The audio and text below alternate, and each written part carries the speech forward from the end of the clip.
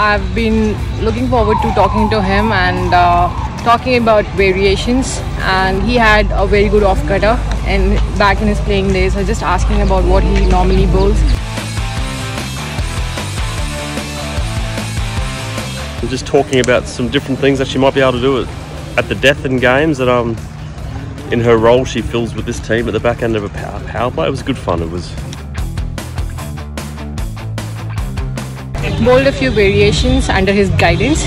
Hopefully can bring them in this time when we play WPL. We're very open to trying new things and adding a few new tricks into her bag.